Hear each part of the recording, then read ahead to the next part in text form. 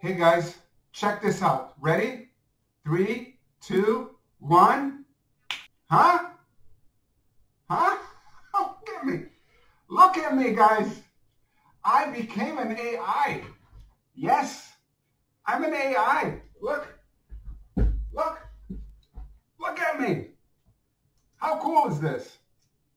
Let me jump in.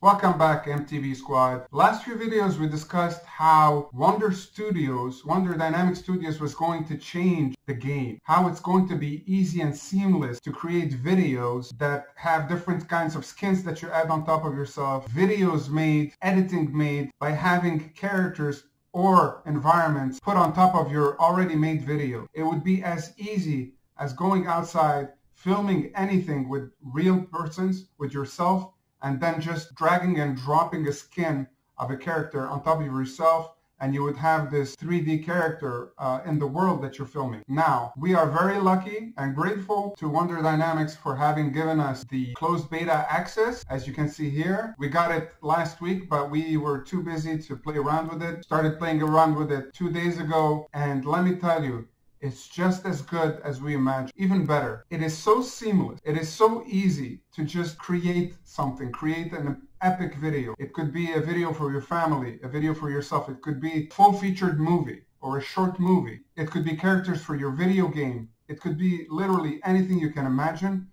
putting us in our hands to create such epic content. Now keep in mind, they just started, and for a project that's just starting, it's incredibly powerful. But you can see here that they're planning to add a lot of features on top. Obviously, it's going to get a lot better in time, and you can already create, if you have your own ideas or your own character, you could already create your own characters within Blender, Maya, and such other projects as we see here.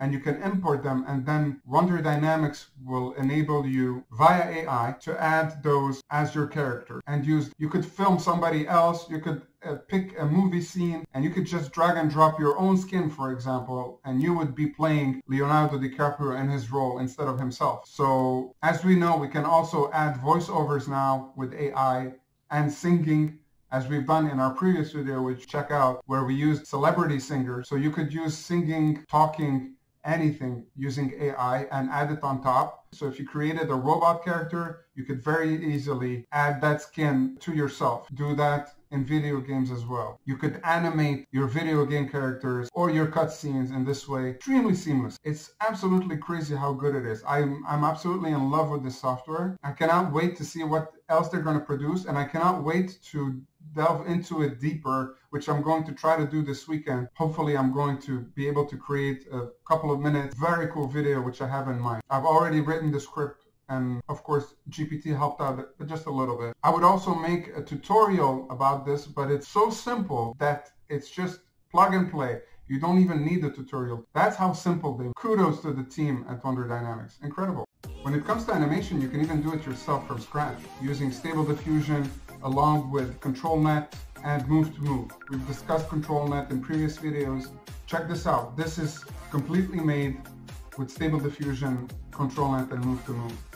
Look how smooth and great that looks. So it's very promising for indie developers that are going to want to make animations for their video games.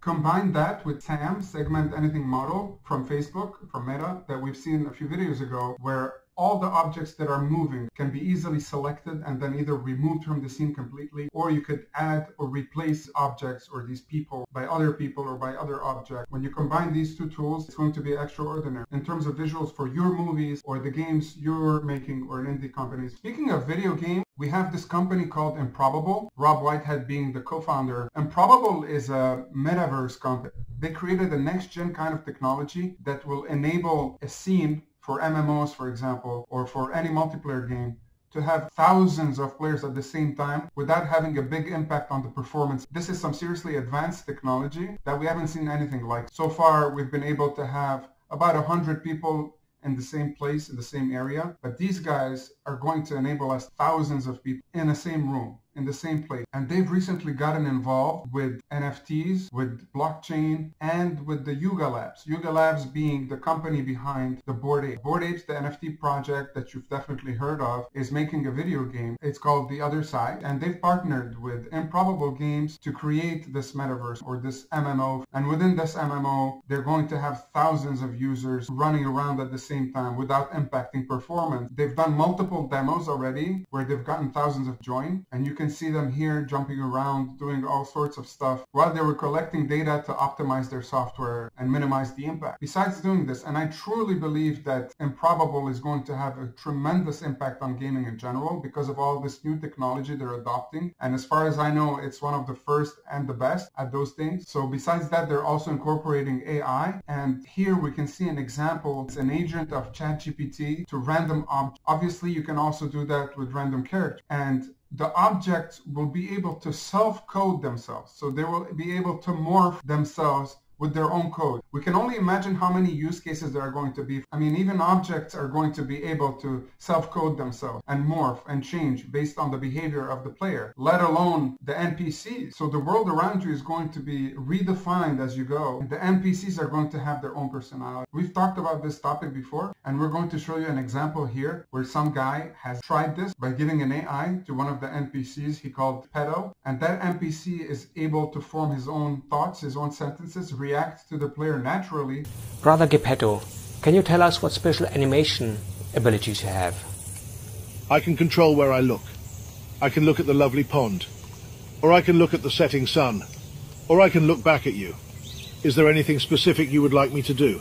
Even more impressive, the most impressive thing that I think happens here is that this NPC seems to have spatial consciousness. He's aware of the space he's in. He's aware of the sunset. He's aware of the pond. He can look at the sunset and react to it. So he's actually realizing his setting. He's conscious, sort of his own setting. This has really shocked me. That's the part that shocked me the most. So we can just, with a little bit of imagination, see how far that's going to go, how they're going to be able to react to anything that the player does within the world, how they're going to see an object that moves and think about who might have moved and realize that it could be the player. So if an object moves on the table and you're trying to sneak, they're going to realize that this object moved, and they're going to be able to determine how you move that object. I mean, this is going to give a little bit too much intelligence to the NPCs. I think it's going to make games a little bit too hard for us. But obviously, all of this is going to be min-maxed and made in a way that it doesn't affect our gameplay that much negative. But yeah, NPCs are almost going to get some consciousness, some sort of consciousness. It's going to be wonderful having an NPC be your teammate or your partner in a game. You'll never feel alone again. You'll feel you have your best friend. You probably want to revisit the game even after you're finished it just to see how he's doing. On the topic of sneaking, Epic is working on exactly that here in Unreal Engine. They've created this called AI behavior tree, which is practically going to allow your AI enemies to have a consciousness of their environment. They're going to be able to determine where things are and how they're moving based on sound and visual. So they'll be able to actually, they're not pre-programmed like they have been so far, where you have a pre-programmed set of data points that they have to follow and go around, and then they pretend like they heard something or based on what the player has done. Here they're actually going to hear this. It's not programmed in advance. They're going to be programmed to have ears and have eyes. So it's not just like that cone that you see in games where if you fall within that cone, then it gives a signal to the NPC to react. No, here they're actually going to have sight, and they're actually going to be able to see things move within the scene and react to them, understand that these things move, not just be programmed to react in a certain way, but actually understand that something moved and make their own cognitive process to figure out why that thing moved and react accordingly. And the same thing with hearing. They're actually hearing what's going on and processing that data within their little AI brains and figuring out what that was and how I should react. So there you have it. All of these things are going to flip gaming upside down on its head. And this is going to happen extremely fast. Now here they made a graph on how AI is affecting games. And I think this is really, really conservative because as you can see, they've done a linear kind of path up in terms of how much AI is going to be involved in games and how much gaming companies are going to make profit from that AI. But it's actually a lot bigger, in fact, because AI is completely exponential in growth. And it's going to pull everything else exponential. So it's not going to go in a linear upwards fashion. It's going to go in a straight line up. For you gamers out there, I would like to mention Ultra. Ultra is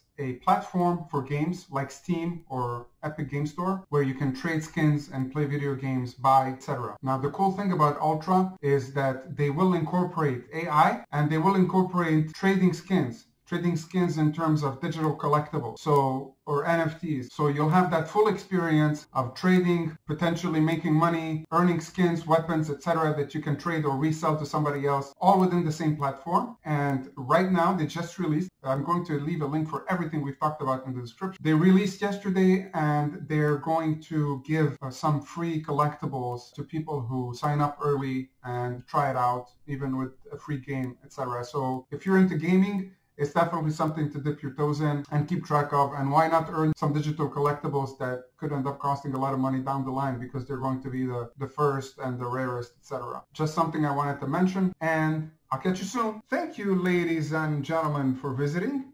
We highly appreciate it. And before you go, check out these cool videos we made for you.